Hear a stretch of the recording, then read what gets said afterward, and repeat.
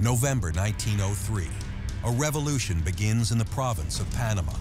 While the Panamanians proclaim their independence, a U.S. warship, the USS Nashville, steams into action in the port of Colón. The Colombians sent troops via ships to put down the revolt, but the presence of U.S. gunships prevented all but a handful of Colombian troops from landing, and those who did were bought off. With the Colombians out of the picture, U.S. Marines remain in Panama, protecting American interests. A treaty is drafted, giving Roosevelt the right to administer, indefinitely and on both sides of the canal, a sovereign strip of U.S. territory. The Panamanians had to accept the treaty.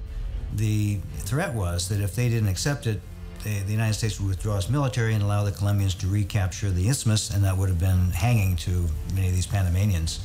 So they had to swallow their pride and live by it, but for the next 70 years, that treaty was an original sin.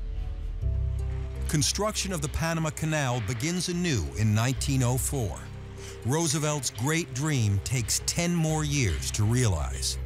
Opened August 15, 1914, the Panama Canal is hailed as the newest wonder of the modern world.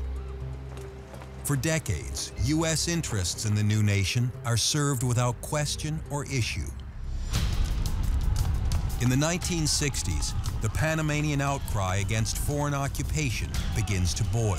Citizens take to the streets, demanding the end of Washington's less than subtle influence in Panamanian affairs. It's not until the mid-70s that the call for Panamanian freedom reaches a sympathetic ear. Well, Jimmy Carter is the first post-Vietnam president, and he comes to office with a very progressive international agenda. He wants to end a lot of these rancid relationships with police states. He wants to get rid of colonial vestiges like the Panama Canal. So he sits down with the president of Panama, Omar Torrijos, and negotiates this treaty that will basically get rid of the Panama Canal, pass it over to the Panamanians by the year 2000. Panamanians celebrate the news, while the American media explodes with criticism and controversy. It was considered downright reckless to pass control of this vital asset to a country like Panama, which it was commonly assumed would not be able to defend it properly. In the 70s, the United States had tremendous assets in Panama. We had the canal itself. There were tens of thousands of American troops, maybe 60,000 troops at one time.